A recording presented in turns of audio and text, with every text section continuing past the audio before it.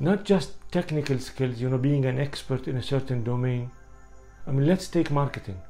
Chief marketing officer is not just a person who knows about marketing as as an industry, as an art, as a science, more than his staff.